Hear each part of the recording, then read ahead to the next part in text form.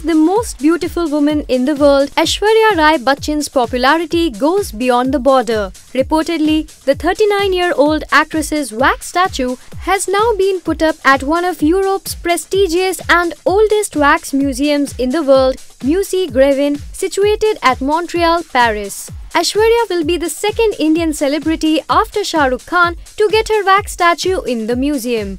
The museum houses wax statues of Hollywood personalities like Brad Pitt, Meryl Streep, Angelina Jolie, Penelope Cruz, Cameron Diaz, Leonardo DiCaprio and Celine Dion. This statue marks Aishwarya's third wax figure in the world, earlier two being at Madame Tussauds Wax Museum in London and Blackpool respectively.